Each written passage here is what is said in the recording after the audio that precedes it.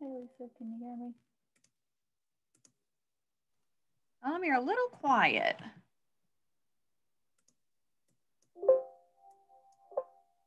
Any better?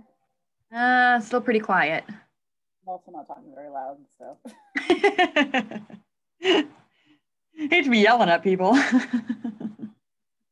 No, I put in our one person right now into the waiting room so we could talk. Perfect. I see that. I figured out that I can just disable the waiting room when we're done, like when we start, so that people who come in will just automatically be put in. So that gives the presenter some time to hang out and talk without being the like, we understand there's participants, but we're going to talk anyway. That's true. Yep. Me and Mary Liz had a whole conversation about the weather with people on. We didn't care. We're like, welcome. Like, what's it doing up there? Over there? Fair enough. Well, yep. Especially for 15 minutes out, I'm like, I was surprised there was even a person on. Of course there is. I feel like there's always those super early. We've probably been sitting there like since 9:30 or something. That's fine. Rather be early than late. So yeah. Let's see. But yeah, I was looking at that email chain and I'm like, I'm glad Mary Liz sent that to me. I'm like, okay. I'm like, did they realize that you weren't on that either? But that's okay. Oh well. I don't know. Oh well, we got it. We got it. It's best to speak anyway. Yeah, no big deal. Let's see. Share screen. This is the day that I need 2 screens. Oh, I know. That's one thing I love about my main office. That I love my 2 screens. Well, let me. No, I don't feel like playing with that today. But I was like, I have my laptop, so in theory, I could extend the screen from my laptop to my monitor, but I don't feel like messing with that. So I will close that. I will reopen my Outlook that I tried to close earlier. Everyone's gonna read your email. That's what's in here. I mean, exciting stuff in there. I know that's kind of what I feel like. I'm like, they see it. Well, it's nothing too riveting. Oh. And I don't know, I'm looking at your screen and there's a grid. I don't know, does that go away when you go into presentation mode? Let's find out. Okay. Yes, it does. Okay, good. I must have a grid checked as a setting somewhere. Sure, that's kind of what I figured. I'm like, Yeah. Okay, and I've got those first 3 slides, so make sure I had the university stuff. Yeah, I do. Okay, good. Okay, so got to remind. Well, that's probably why it will actually be better, maybe, for you to do that reminder about the survey, so that I don't have to open up my email. Sure. If you want to do it, once we get through the questions, so when you put up that last slide, because I've got Kristen's bio for her class coming up, so I can do that last slide, the last two. Yeah. Talking about extending wellness. Yeah. And I guess what order, I didn't think about that. Should I put the texting program after the next webinar? I can switch them now. No, I'd leave it as is. I think I do doing the extending, and then I'll do the what's coming next. Okay. Because then once you get to use your resources, then you can ask about maybe questions. When is that before we get into the last two bumpers? Kind of my ending point. Right. People have questions that we need to answer, and I love the puppies. I love that picture. Makes me happy. Oh, and let me make sure the video works. Oh yeah, that's right. Yay. Oh, look at them! Oh, that makes me so happy. Really, it's little things right now. I agree. Yes, I don't know what your region meeting will be like, but ours was a lot of mental health stuff yesterday, which was nice. Yeah, I think the first hour, what I'm missing is all webinar tips, tricks using Zoom, and then we're doing like team stuff. Like they're splitting us into teams, and we joked, we're like, so there's 3 of us on our team because Jenna's out. So Oh, yeah. I don't really know how that's gonna go, but yeah, I know that's what the afternoon is a bunch of team stuff. Like they're gonna bust us into teams, and I don't know if we're doing maybe mental health discussion. I have no idea. Yeah, all our I'm just happy to miss the first hour. You're like, I teach this stuff. If I don't know it by now. I'm always learning something, but I'm like I learn best by doing, so that's what we're doing. Yeah. Yeah, I think our breakouts yesterday must have just been like a random assortment because I had different people every time. Oh, I hope that's the way it is. So it's not Which just me, was Susan, nice because Kristen. I was like, okay, I know this name, I can picture the face, but I don't know what your position. Like it was Right. nice to just kind of figure it out.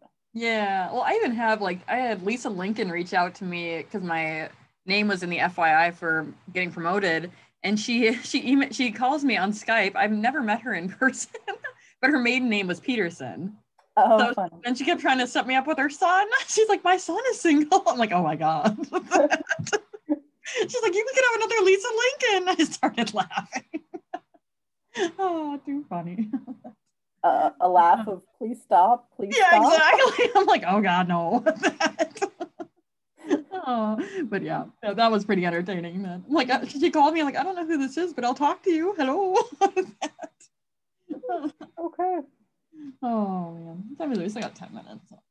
Well, that's our one of our 4-H educators. She got married, so she's Trinity Johnson, and her husband's last name is also Johnson. And so the joke was like, should she hyphenate and be Trinity Johnson Johnson? Trinity Johnson squared. Ooh, that's fun. There we go. I'll just add some math into it. So do you guys have two 4-H educators? Is that right? Yeah, we have You have Jamie. it used to be the old Metro position. So Decatur we have one person to do that, and then we have one other educator to do it in Pyatt. So more of the rural. Okay. Nice. Yeah, because I didn't know Jamie had joined your guys' unit. I'm like, oh, yeah, that was like 2 years ago. She's been here 2 years, maybe. That's what our 4-H educator said. I'm like, yeah, she moved like 2-3 years ago. I'm like, oopsie. Well, I'm not up to. I'm like, I follow her. I'm friends with her on Facebook, and we've done a couple committee stuff together. But no, didn't even think about it. Yeah, no, because I was talking to her last week sometime, and I was saying, oh, because I forgot what we were talking about, but I brought up you because you had your 4-H partnership and the meal kits. Oh yeah. And I was telling her, oh yeah, my counterpart down, south of me. Yep. And Lisa, and I'm like, oh, I didn't know you guys knew each other. Awesome. Yeah. We did the 4-H app, or we're still doing the 4-H app together, the cooking app. Whenever that comes out, I joke. I'm like, every time I bring it up, we randomly hear about it. So, oh man, contract issues is what I've heard. So, what else is new? Yeah, exactly. I'm like, it'll come out eventually. We got all the video, or at least for Cooking 101, we got all the videos done. And that's no small task either. So that was a fun time. It was like, I think there was 5 or 6 or maybe 4 or 5 of us from Nutrition and Wellness who went up there 2 summers ago. I don't know, something like that. Went up to campus. Yeah, I heard from Jamie that it was kind of a rush to get it all done. Yep. And then we had to film these videos for like 2 days or something. Yeah. And then we're supposed to do Cooking 201 when we were supposed before COVID. And then, but I'm like, we filmed them all and we still have yet to see any kind of results from the filming. But sure. We had so much food. Everybody brought home a bag of food. I bet. All those cookies and biscuits. Well, and that's why Jamie called me last week, was she had this idea about doing a virtual cooking program in January around pressure cookers, and then that transitioned into, well, we should just turn some of the 101 to 401 cookbook recipes into pressure canner or pressure cooker recipes. And so good idea. Call this afternoon, I think, to talk about which ones are going to be nice. The thought was, hey, it's Christmas and maybe people will be getting gifts, because I don't know how many times I teach that lesson. People are like, yeah, it's been sitting in my cabinet since I got it as a gift. I haven't opened it. Yes. Yep. That's how I start the class. I'm like, who here has it collecting dust in the back of their cabinet or in the back of... Oh man. Yeah, I mentioned on the team call yesterday, and I just sent an email to Mary Liz because I was talking to her, but I talked to Jennifer right before our team call, and she had said she shockingly brought up doing a holiday series. I'm like, somebody who's told us again and again and again not to do holiday stuff. She's like, it'd be fun if you guys did like 30-minute boosters, holiday boosters, and like really short webinars. I'm like, really? I'm like, that's what you want us to do? So I don't know. I'm sure we can do a better job than the camping webinar I sat in on for about 15. It was a half an hour. Yep. Like outdoor cooking. I think it was geared to like 4-H. Okay. And I'm like, I forget which extension it was. I'm like, this would be interesting. Why don't I, jump on one? Oh God, the speaker was so just very monotone and it was bad. I only got through about 15 minutes before I'm like, and I'm done. That's the worst especially on webinar, because they've got to be engaging. Otherwise you're falling asleep or you're not paying attention. Or like me, I've got two things going on at once. They turn into podcasts for me a lot of times, these webinars. There you go. Which works, but yeah, so I don't know. I'm like, and the team, I guess I had to hop off to another call, but then they're like, well, we just want to do, because Susan stayed on, and it was Diane, Kristen, and Susan talked, and they're like, well, maybe we'll just do supplements. I'm like, well, maybe it doesn't have to be the entire team. Maybe if a few of us put together a 3-session series in December or something, where they're 30 minutes short and out, that, I don't know. I'm like, we'll come back and revisit it. So I understand it is a lot of work, but I'm like, my December's pretty free right now, so I'm happy to help. Well, and that's what I did with a dietitian in my county. We set it up to be 30 minutes. Yep. Tuesdays and Fridays.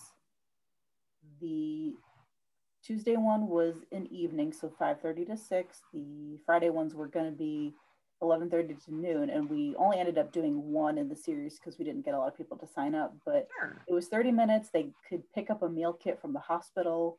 Oh, cool.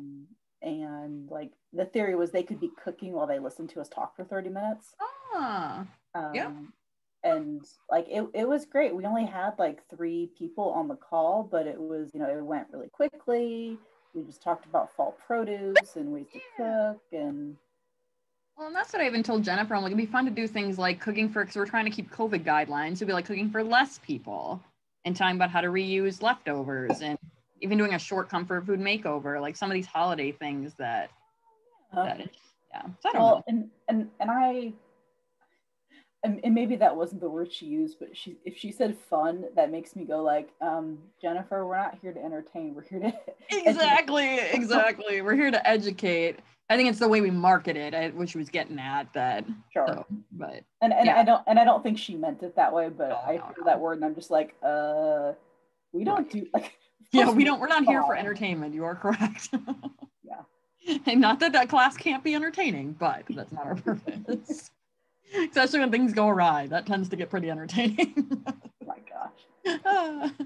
So I don't know. I told her when I was talking to her, I'm like, I just imagine Susan in her the state-of-the-art kitchen they have, wearing a Santa hat and preparing a meal or preparing a demo. Like for some reason, that's the first thing that comes to my head. I'm like, yep, I see it. But yeah. Well, we're at 4 minutes. You want to open the waiting room? And sure, I'll let you. I don't know how to let people in. I've never used a waiting room before. Oh, there's an admit all button. Okay. Yeah, and then if I check the disable waiting room, everyone should be able to come in. Okay. I admit all of them now.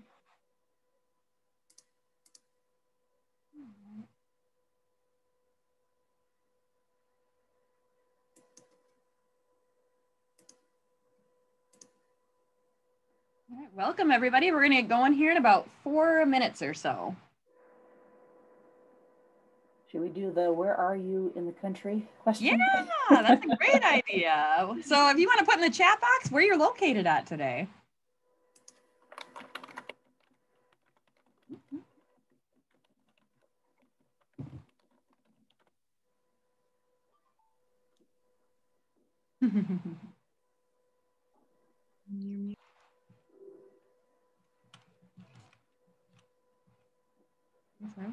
Cool. Nice. We're kind of all over the place. Yeah. Cool. Milk Center of America. Ooh.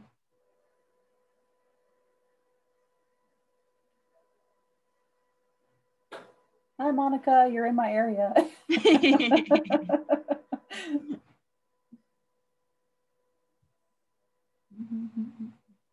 Wow.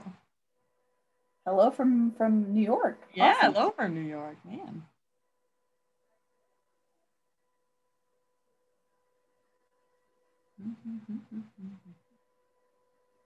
Yeah, I got a little bit of sunshine on my commute and then it was gone. So.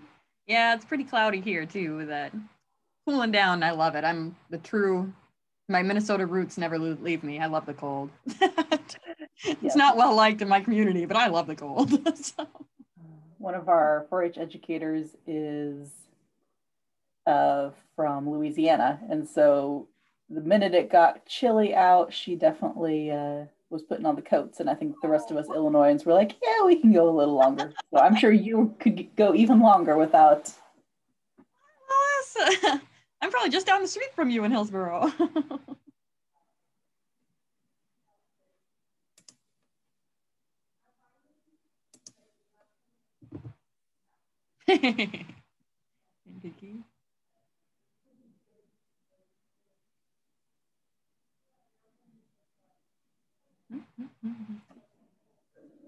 And are you recording, Lisa? Yep, it records the minute I pop on. Awesome. No, we're not gonna have to re-record. No panic here. Okay.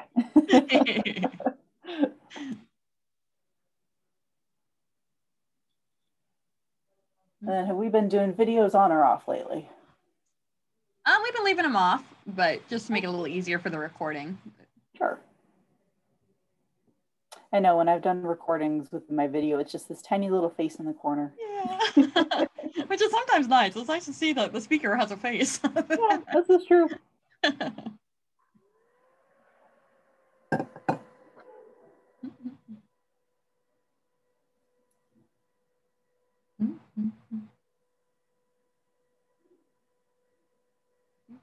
Yeah, I looked over at my office phone and it says 10:08. It's always fast. Oh dear. All right, well, we are at 10 o'clock. So welcome everybody. This is our third of our Managing Diabetes in a Modern World webinar series by University of Illinois Extension.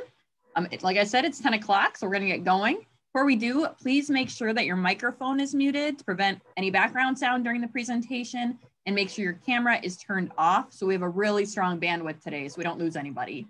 All of our webinars, so you just heard, are being recorded and will be available on our website in about a week. That website, and I'll put it in the chat box too, is go.illinois.edu/nutritionwell. If you scroll down on that page, you'll be able to see previous recordings as well as webinars.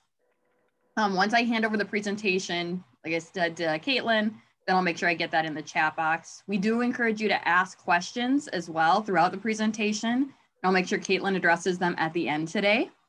Okay, so for those who don't know, the University of Illinois Extension is our flagship effort of the University of Illinois at Urbana-Champaign. We offer research-based educational programs to residents of Illinois in all 102 counties and far beyond that. Okay, so I could have named you a face here. My name is Lisa Peterson, and I'm your moderator today. I'm a nutrition and wellness educator with the University of Illinois Extension.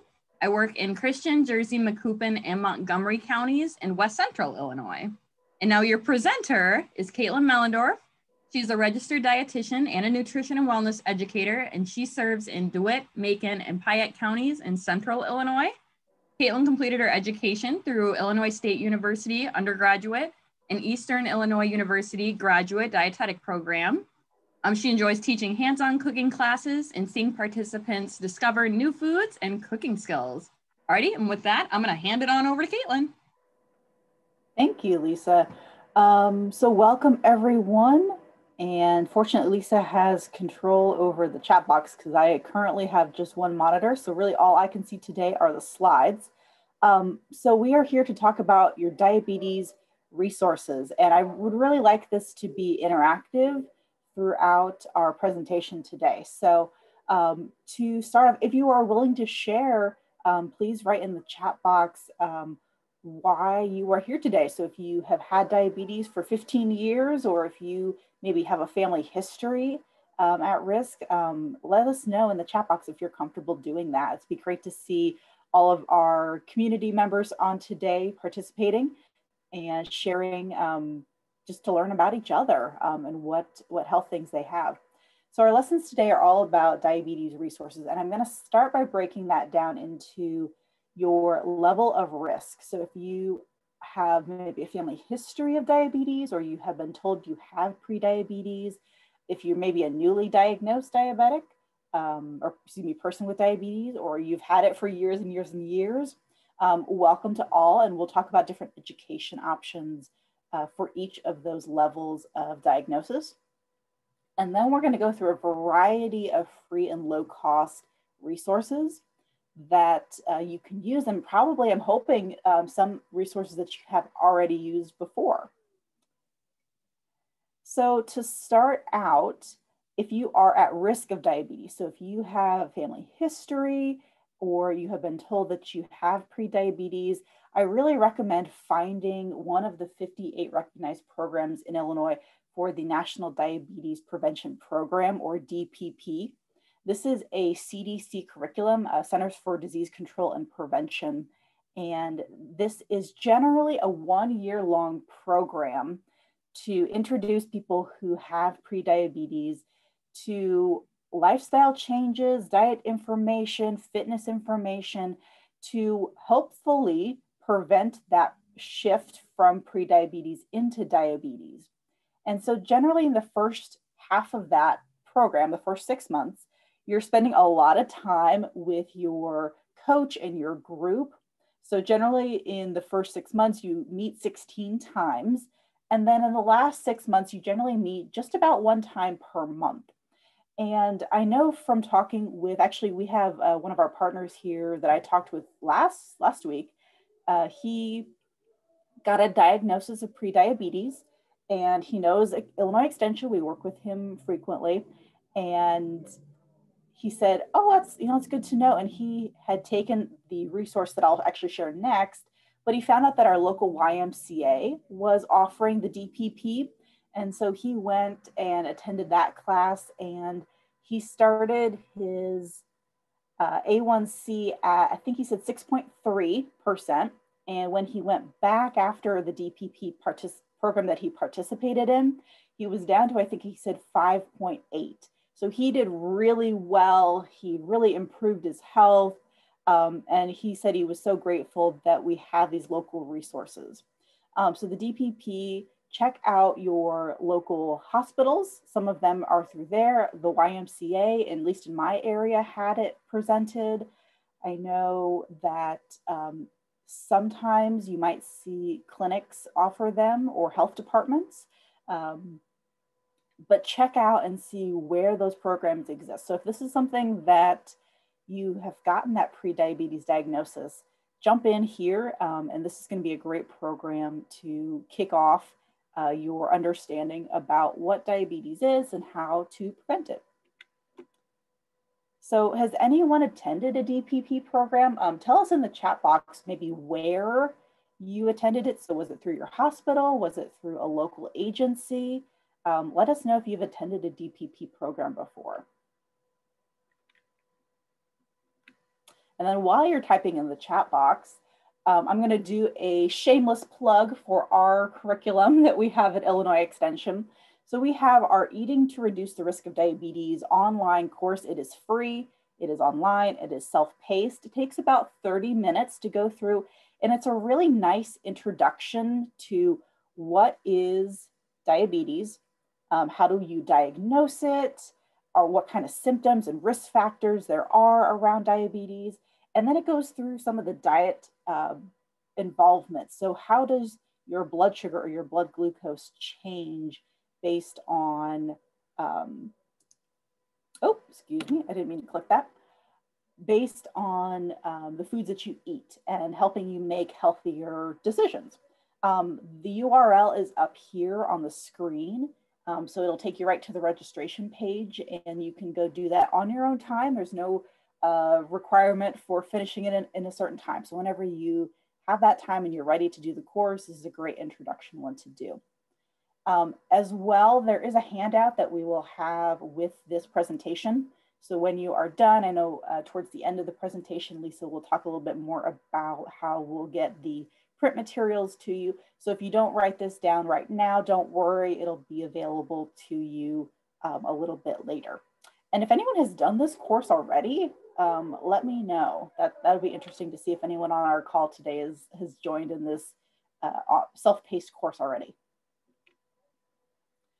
Now, if you have already been diagnosed with diabetes and it's something that's new to you, so maybe within the first year of being diagnosed, I recommend going and signing up for the American Diabetes Association's program called Living with Type 2 Diabetes.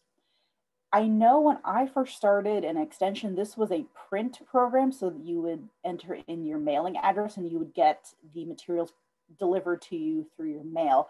I think as far as I can tell now, everything is a digital format. So you get 6 booklets digitally, you get a monthly newsletter, you get access to your peers who have diabetes with the ADA's online community support group. And then you get invitations to join in with Q&As with diabetes experts. And the goal of this, the reason why we recommend this within that first year of being diagnosed, is that this is a massive change to your lifestyle, to your, just to your person. And so we want to give you some resources to slowly introduce you to what this means for your current health, your future health, how to manage it, how to find supports, so you can learn how to live better with diabetes. If anyone has already participated and gotten some of these resources, again, let me know in the chat box if you've received these materials before. They are available in both English and Spanish. So if you want to order this, maybe even for someone else that you know who has a recent diagnosis with diabetes, it actually provides that option too. So you don't have to be the person who has diabetes to order these materials. And these are all free as well. So these are great resources to use. Now, the next couple of slides are going to get a little bit in depth, so I appreciate your patience. We're going to try and work through this fairly easily, but again, if you have questions in the chat box, let me know as we go through.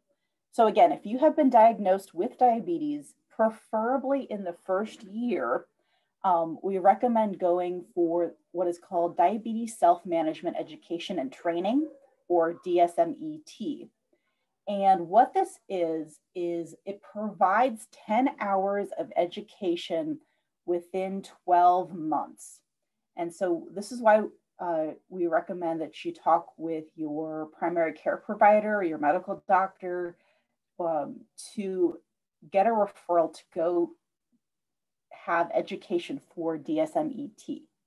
So generally you get 1 hour individual appointment, one-on-one with your diabetes educator, and then the rest of your 9 hours are in group education, except if group education is not available in your area, in which case you can do the rest of your 9 hours one-on-one with your diabetes educator. The trick here, currently DSMET is only available at diagnosis. So when you have that conversation with your medical provider that, okay, your A1C is this, we've done some other tests, we understand that you have diabetes, that is the point where we want that referral over to education with a diabetes educator. The exception would be if there's some sort of change in your diagnosis. So maybe you've had 15 years of managing your diabetes, and then on year 16, you're struggling with your current medication, and maybe you had to add insulin, for example. That would be a change to your diagnosis, and that would open up your DSMET opportunity. So you could go back and get additional education, particularly around now managing, for example, with insulin. Or once you become a Medicare beneficiary, you can also have this education opportunity again, even if you were previously diagnosed with diabetes. So I know that there is some legislature in the works right now to change this so that it is not just available only within that first year of diagnosis, because that's really hard for a lot of people to get kind of in that mindset of, okay, I need to train myself, I need education, I need supports to work through this new diagnosis. So we know that the DSM-ET education tends to fall through within that first year. So the hope is that new legislation will allow that to extend, and it won't be a requirement for someone who's just been newly diagnosed. As I mentioned, this is a Medicare benefit, and most private insurance companies also will cover this. So you would pay your copay with that diabetes educator, but then the rest of the cost would be covered with your insurance. And you're going to see this little note all the time on these next couple of slides. Get a referral from your primary care provider. Do it, get the referral. And we see a lot of benefit. The research on the DSM-ET benefit shows, particularly for those who have Medicare as their insurance, they go to the hospital less, they spend less time visiting emergency rooms because of diabetes complications, and they tend to spend less money fairly significantly, more than $800 per year in healthcare spending, because they're better able to manage on their own. And I've got this little sad face on the slide because in 2019, only 5% of Medicare enrollees that had diabetes used this benefit. So I would love to see this get up to even like 50%. I know 2020 is about to end, so maybe in 2021, anyone who gets newly diagnosed, we can really push this and invite providers to refer their patients, even without their patients having to ask. So this is one type of education. The next type of education I'm going to talk about is called medical nutrition therapy. Now, you don't have to necessarily complete medical nutrition therapy within your first year of diagnosis. What the language says is within the first year of referral. So if you get a referral and you've had diabetes maybe for 3 years, but it's your first time being referred to MNT, then you would still get the full 3 hours of education. This is also a Medicare benefit, and most private insurances will cover this as well. And this is specific for diabetes care, which is great because we do have quite a large population that have diabetes. So this is important for them to get this education. But you still have to get a referral from your primary care provider. Now, if you have had diabetes and it's been longer than 1 year, you can still continue on with your DSM-ET and your MNT education. And someone's trying to call me, so that is going to be put away. Sorry about that. So with that continuing education of your diabetes care, both DSM-ET and MNT provide you 2 hours per year. MNT is based on DSM-ET is based on a calendar year. MNT is just based on usually a continuing cycle. So if you start in April, in theory, you get until the not following April to get your 2 hours in. Same thing, these are Medicare benefits and most private insurances cover it, but you still have to get that referral. And so I'm hoping that by sharing this and kind of pounding the referral bit into your brains, that this will be something that if you haven't already taken any of these education tools, you will maybe explore them now.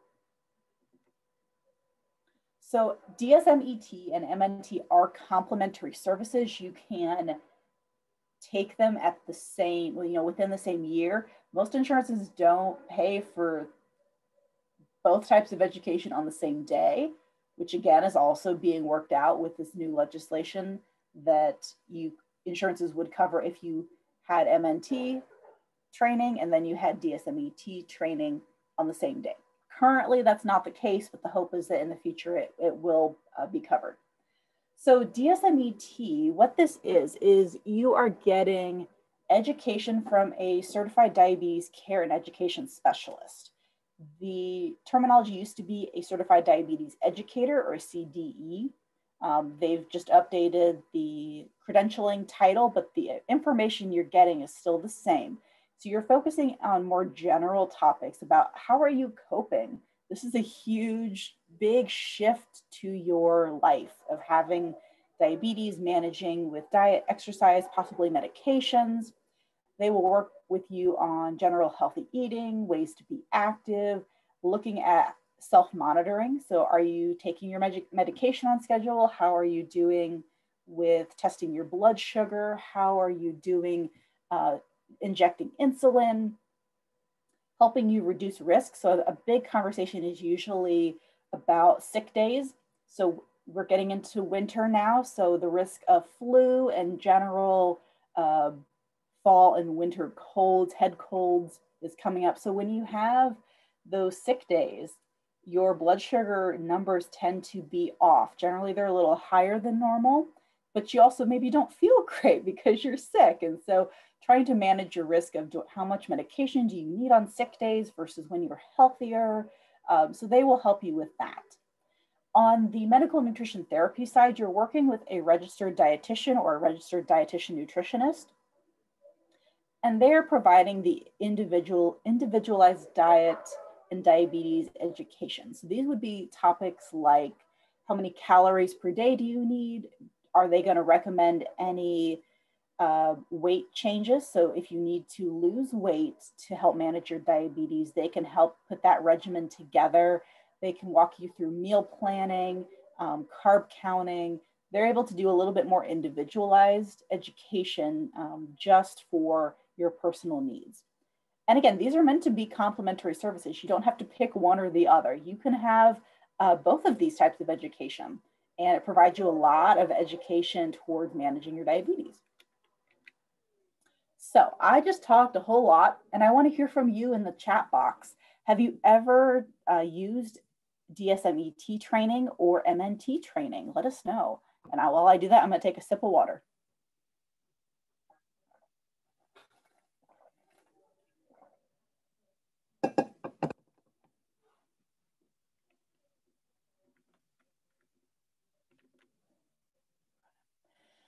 So another education option is what's called the Diabetes Self-Management Program.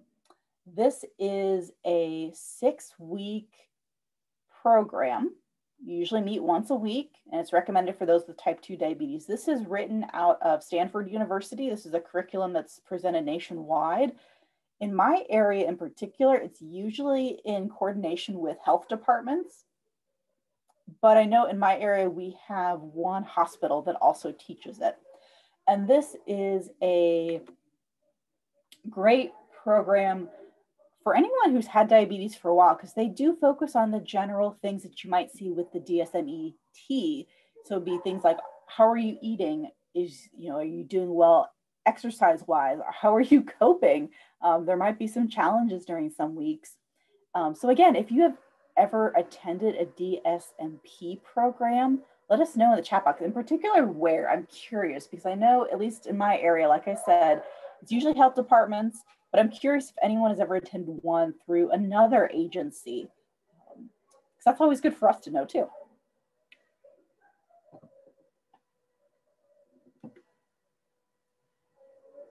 Now, I don't know if we have anyone on our call today that either has friends or family or knows a young person who has diabetes. But I did want to mention that there are a lot of camps for youth with diabetes around the country, but also within Illinois. So the American Diabetes Association has 6 camps designed for youth who have type 1 diabetes.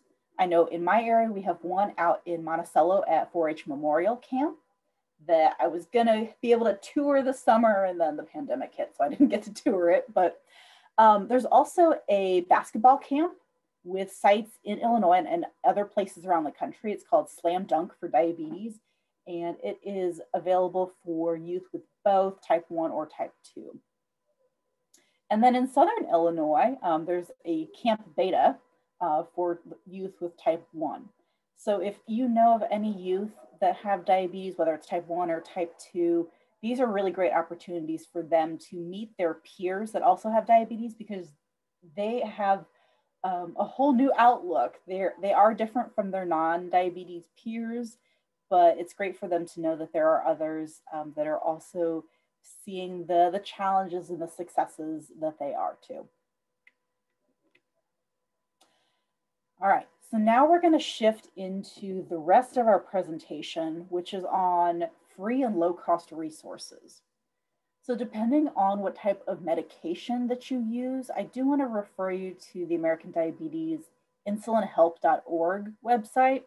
And what this does is it connects you with insulin providers and medical pharmaceutical manufacturers. That's the word I wanted.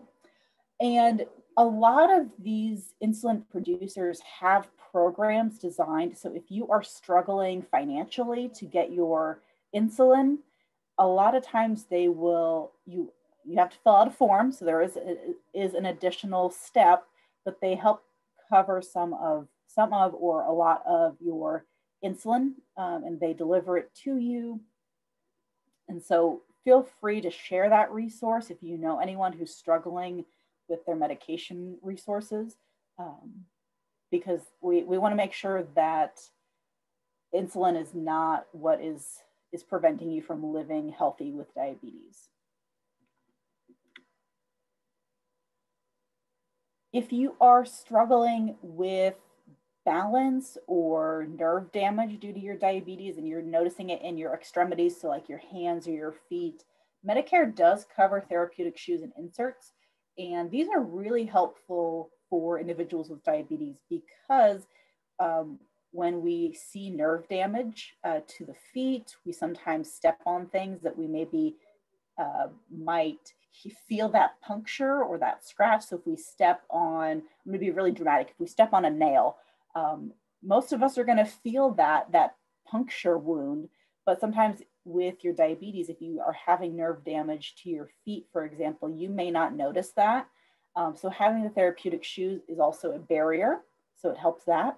It also provides more comfort and decreases pressure on the feet, so we don't see tissue damage.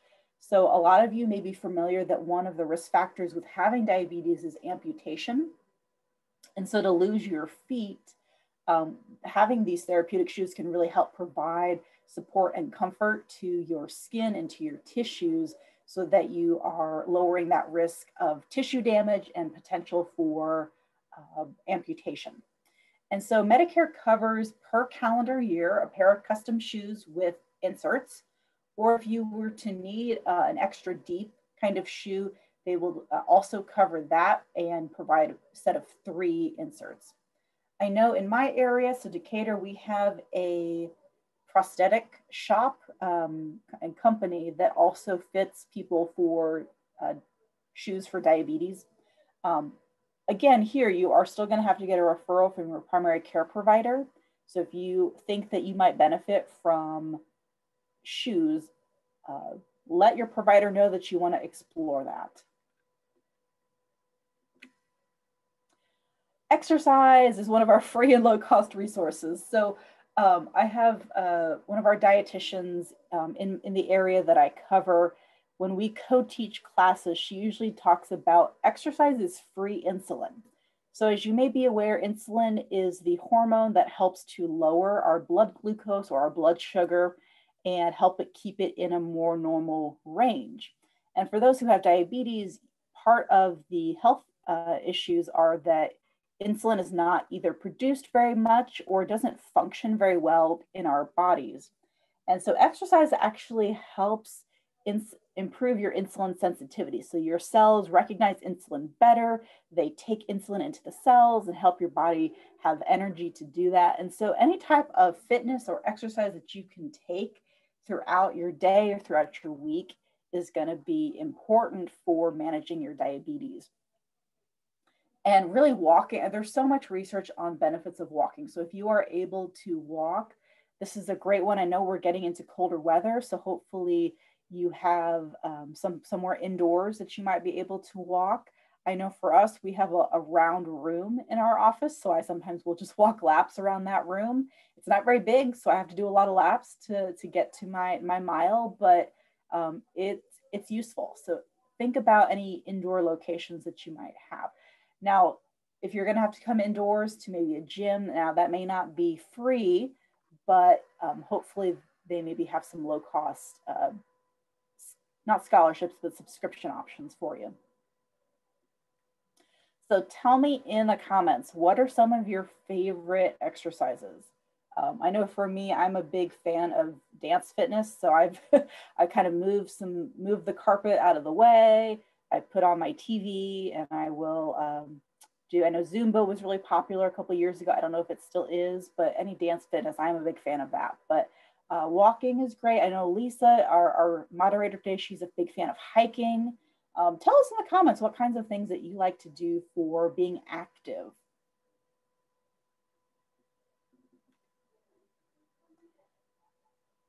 For those of us that are interested in connecting with other people that have diabetes, and possibly for people in certain stages of life with diabetes, online communities are a great way to explore that. So the one in particular that I want to mention is the College Diabetes Network. And this is intended for college age youth that are shifting, particularly from high school. So they're going away from their family home and in theory out into the world. And so that is a big change for them.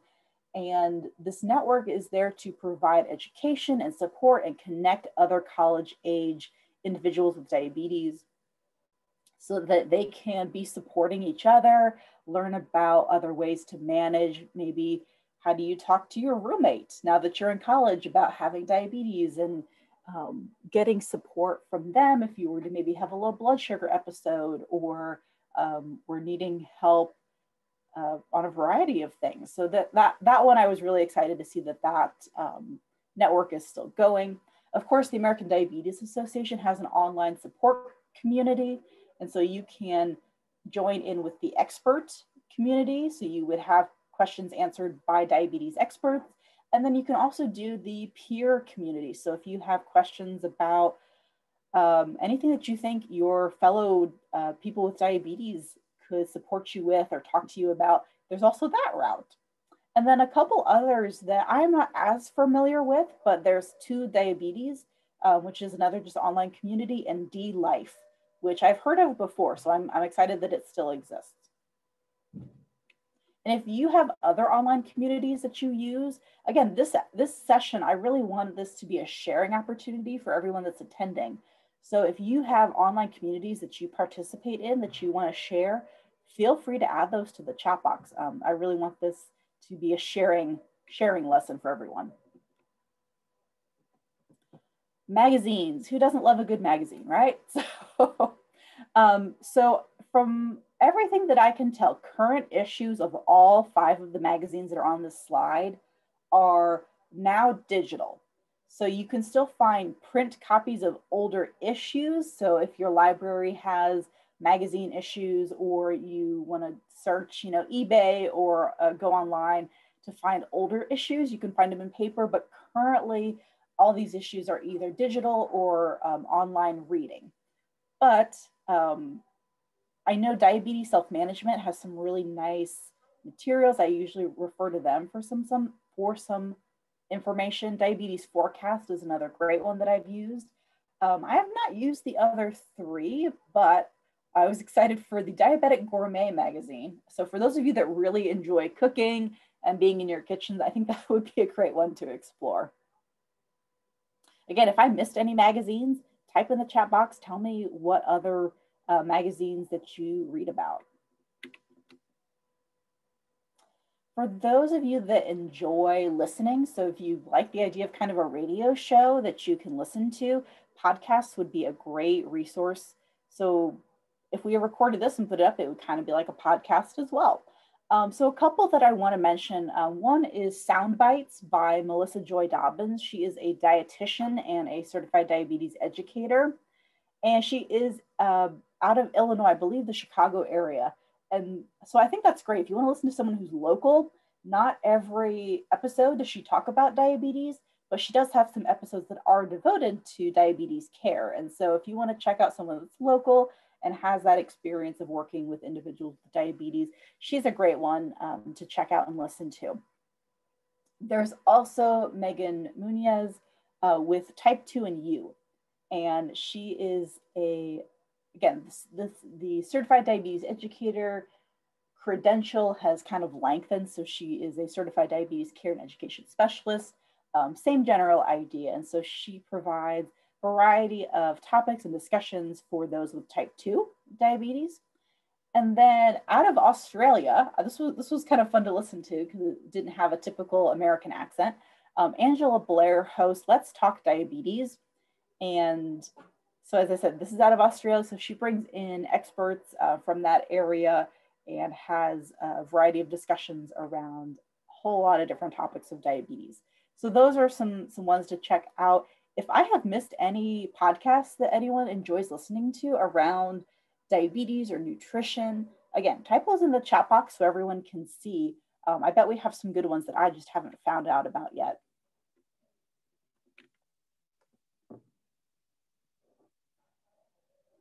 As for support groups, I know these have probably been challenging right now because of the pandemic. So if you have not been able to go to a support group, you might consider using the online communities right now until we're able to do more in-person meetings. But support groups are a whole lot of good in terms of bringing you again together to people that have diabetes and know the challenges and the struggles and the successes that you can have with this health condition. We have support groups through our hospitals, through our clinics. I know some of our extension educators around the state have occasionally offered support groups for those with diabetes. Lisa, I'm going to pick your brain here for a little bit. What do you have any support groups in your counties? I know we do have one locally in Montgomery County, our health departments. That's the first place I tell people to go is check out our local health departments because a lot of ours do have support groups. I mean, right now it's more difficult, but yeah, that'd be probably the closest one here. I know Hillsborough, we have somebody on the call here from Hillsborough, and I know they have one at the health department. Ooh, that's good to know. I never really think about health departments having support groups because I know the ones in my area don't. So that's exciting. That's good. The hospital. So and support groups can be a whole lot of things. So you might have guest speakers so you can learn more about not just diabetes, but also maybe other conditions that are related to it. So maybe heart disease is the topic one month because heart disease is a risk factor with having diabetes. Maybe it's a kidney doctor to come in or talk about that. Variety of different things that you might hear with support groups. And then you also have support groups that provide that community support. So you might have a listening session or a venting session if you need it for those times when things are really hard for you. And depending on your personality, it might be hard to rely on other people, but hopefully as you get to know them, you'll be more comfortable being vulnerable and comforted knowing that you have other people in your corner. Now we have lots of online reading. So the internet is a wealth of information and it is also a bottomless pit of information that may not be so reliable. And so when we talk about reliable information, we generally go for websites that end in .gov or .org because these are going to be either government or organizational resources that are going to be more reliable than your .com type websites. And so some ones that you might consider reading about would be from the National Institutes of Health. They host the National Institute of Diabetes and Digestive and Kidney Diseases. And they have a lot of information on what diabetes is, general risk factors, how do you diagnose diabetes, information about medication. So it's generally a good kind of encyclopedia type of resource. So a lot of these may not have support group information, but they are going to have information to remind you about what is this health condition and how do we manage it generally. The Centers for Disease Control also has information. And as I mentioned before, getting all of my programs mixed up right now. So we have the Diabetes Prevention Program for those who have prediabetes. That is a CDC curriculum. And so that is through them. And so that's a great one to check out. They have a lot of good diabetes resources. Now on the association side, we have the American Diabetes Association, of course, but the American Heart Association has good information around diabetes because heart disease is a risk factor for those who have diabetes, actually the other way around as well. And then the National Kidney Foundation has some really nice information also about diabetes because, again, having diabetes is a risk factor for developing kidney disease. And so we really want to make sure that everyone is aware that diabetes isn't just about your blood sugar. It also impacts other organs in your body if it's not well managed. And so if it comes to that, we want you to have these resources to help you navigate that part of your diagnosis too.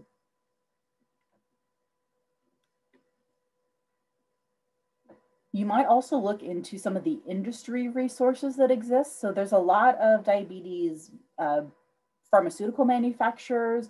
There's a lot of companies that manufacture maybe testing information or testing materials. So your insulin pumps or your continuous blood glucose monitors, testing strips, all sorts of the equipment that is important in managing your diabetes. So Lilly is one that's very popular. Novo Nordisk is another one. They all have public websites. So of course they have their company websites, but if you want information around diabetes and some of the information and products that they offer, they also have their public websites to kind of help you walk through how, of course, they can help with their products, but just providing general information about what diabetes is. And in some cases, particularly for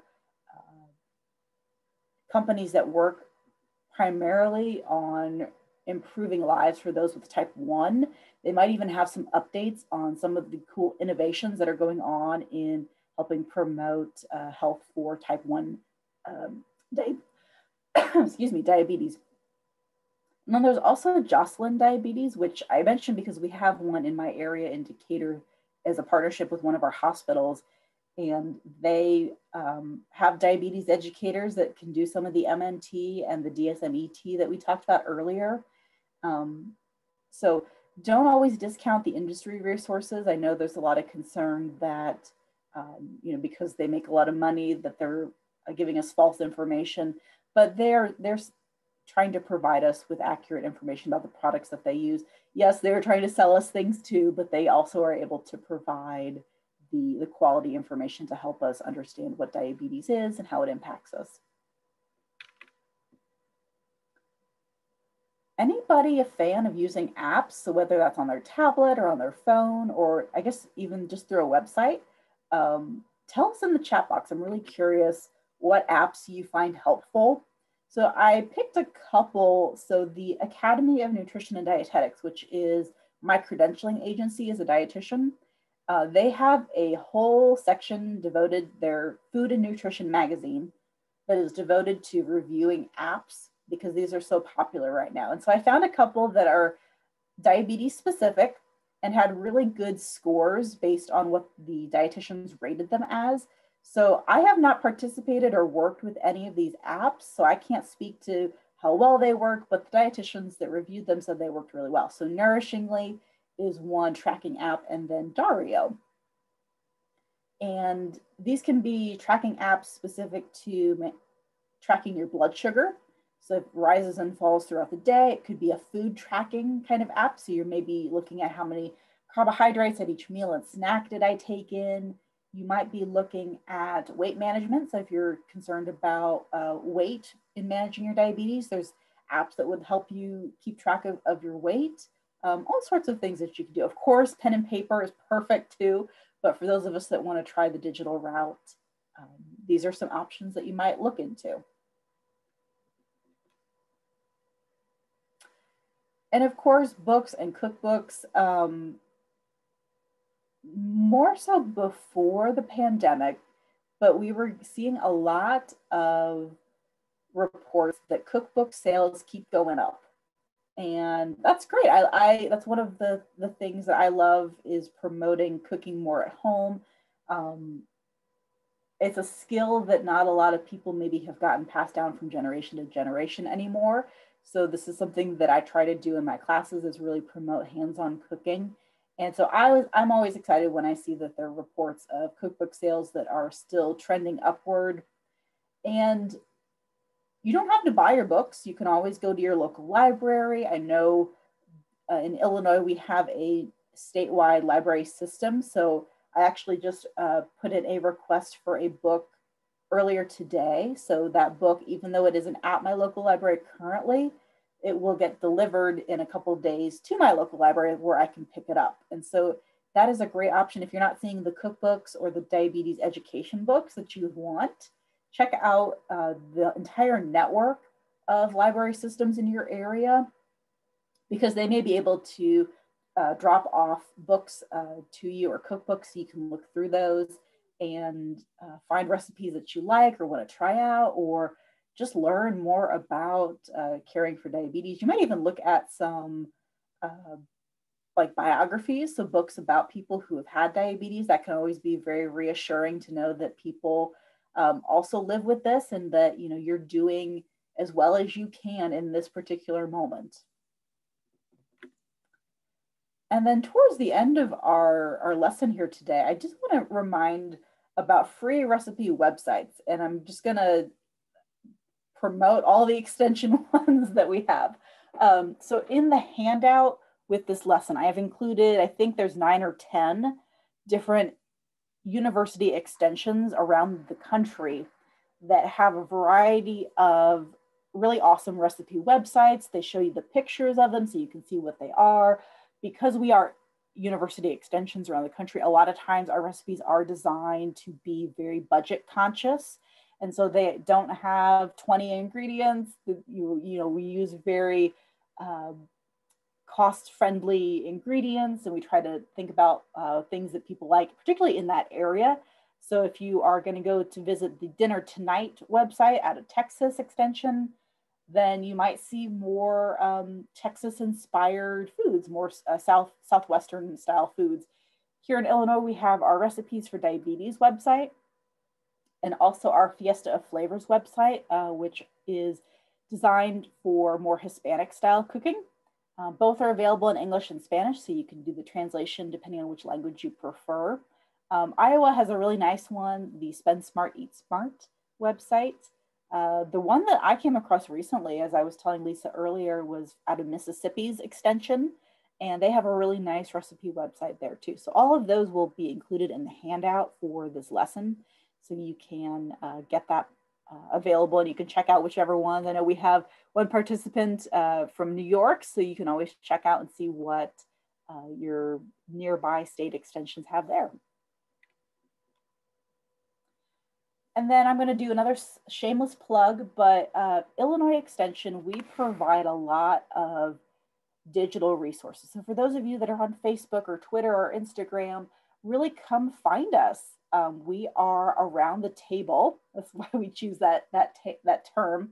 So we are the Family Finance and Food program within Illinois Extension.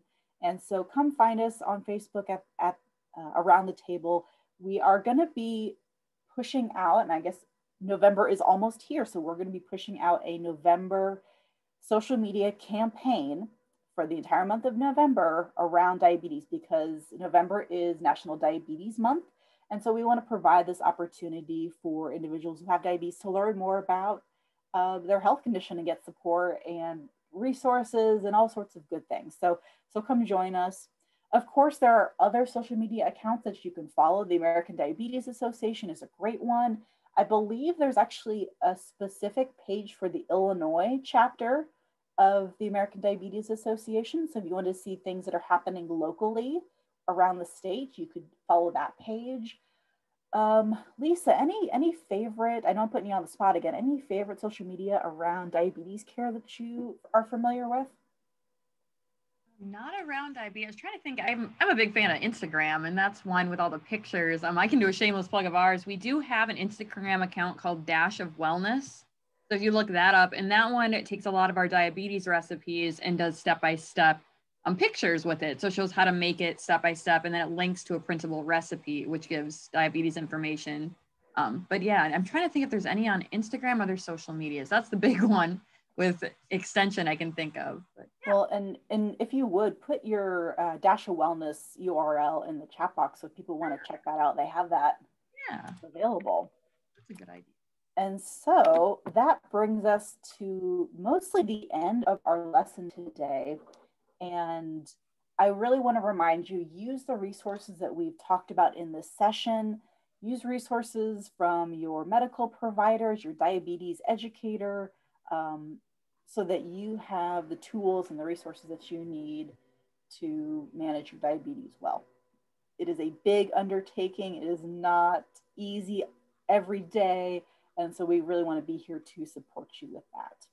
And so just to go through a little bit, if you want to sign up for a texting program, our whole Around the Table family has our Extending Wellness texting program. So you only get 2 texts per week. It's not anything that you are obligated to do. It's just something that we want to provide you. And it goes beyond diabetes care. So topics around finances, food, of course, caregiving topics, brain health, a variety of different things that you can use. And if at any time you say, this isn't for me, you can always stop getting those messages. And then I'm going to shift over to Lisa because I know that she's going to do our outro before, or I guess, actually, let me come back here. We'll do questions, I guess. Yeah, you had a few questions, Caitlin. Okay, so one of them, the first one we got asked, and would it be possible for us, the participants, to get the slides to share with others at the end of the presentation? She'd love to share this information for their diabetes support group members. Yeah, so everything in the slideshow is going to be in the handout that will be available to you. So that, and Lisa will talk a little bit more about how we go about getting the print materials to you. But yes, everything about the support groups and the diabetes resources and all the recipe books and the information about the different education methods. So the diabetes prevention program, the medical nutrition therapy, all of that will definitely be in there, and you are free to share that with everyone that you know that wants it. All right, here's another one. Okay, so do the recipes, when you're talking about the books, do the recipes include carb counts in the books, in the cookbooks? So it's going to vary based on the cookbook, but I would imagine that any cookbook that is specifically written towards an audience that has diabetes is going to have the carb count information. So depending on if you are doing direct carb counting or you're doing kind of an exchange system, that information should be there. Now, are the extension recipes going to have that? In some cases, yes. In some cases, no. But there are a lot of software that's free. So you would have to take the time, if you didn't have nutrition information for a recipe, you would have to take the time to enter it. But there are software out there that lets you do that too. But yes, most of the cookbooks that are written towards diabetes recipes are going to have that carb count information. Great. Okay, and the last question I saw here in the chat box is, do you recommend a low carb and or keto diet to manage type 2 diabetes?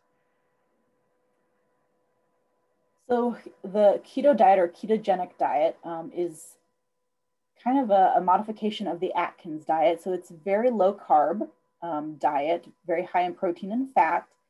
And the research around keto as a treatment for diabetes is mixed from what I have read. So in some research, it is helpful for those who have diabetes in managing their blood sugar. In others, it doesn't make a difference. So do I recommend it? What I recommend is talking with a diabetes educator or a registered dietitian who can actually look one-on-one with you and see and help you monitor and see how that works for you. Lisa, anything to add on that? Because I know you've done some of the diet lessons recently, I believe. Yeah, and I agree. I think the research is still pretty mixed on it, and that would be it. You really want to know what's best for you. So, like you said, talking to your dietitian, talking to your doctors, the people who know you best, and it can. I mean, every diet's different for every person. So, yeah, there's no solid research yet on keto diets and diabetes. And it does make sense because generally we see a lot of individuals who have diabetes really limiting their carbohydrate intake, which is helpful in managing their diabetes, but we still need carbohydrates to function. So I don't want anyone to go too low. So it really is important if you want to look at starting or changing your diet. I know medical doctors don't have the same kind of nutrition education that dietitians do or diabetes educators do. And so get that referral, go have an appointment with a dietitian, and they're going to really be able to help you tailor. And if you want to try out a keto diet, it's going to be a lot healthier to do it under supervision with a dietitian, because they're going to be able to help you monitor, make sure you don't have any ketones developing, which would be a sign that your body's not getting enough energy. So there's a lot of answers to that very simple question. Alrighty, I don't see any more questions. So I think we'll wrap it up here. I'll talk a little bit about, like Caitlin said, about receiving the information from today. You're going to receive an email following today's presentation, which is going to include a survey. So it's a link to a survey. Within that survey, we're going to ask you to enter your email if you'd like to receive program materials. You'll receive your program materials within 7 business days of the webinar. Again, please, we want you to complete the survey within the next 3 days, business days or so, just to make sure we have everyone's emails and we get it out to you. So ideally, if you could do it right after this, that's going to be the quickest way if you receive that email. I know I forget things really easy. So when you receive that email, click on it and make sure to put your email so you do get those handouts within about 7 business days or a week. If you like today's presentation, please think about joining us next week as nutrition and wellness educator Kristen Bagnonas talks about fat, sodium, and sugar. Oh my. Learn about different types of fat, which ones you should limit, how to include more of the good stuff. And we're going to walk you through strategies to enhancing flavors while keeping your sodium and sugar low, which is going to be little tips and tricks we can give to you to really get that flavor in without all that sugar and salt. Well, thank you for everyone for joining us. Caitlin, do you have anything else you'd like to add? I'm so pleased for those of you who have joined us just today. Like Lisa said, feel free to join us for the remaining 2 webinars in our series over the next couple of Wednesdays. And be sure to take care of yourself. This is a rough time even without diabetes. So everyone take care of yourself and have a great rest of your day. Awesome. Thank you, everyone.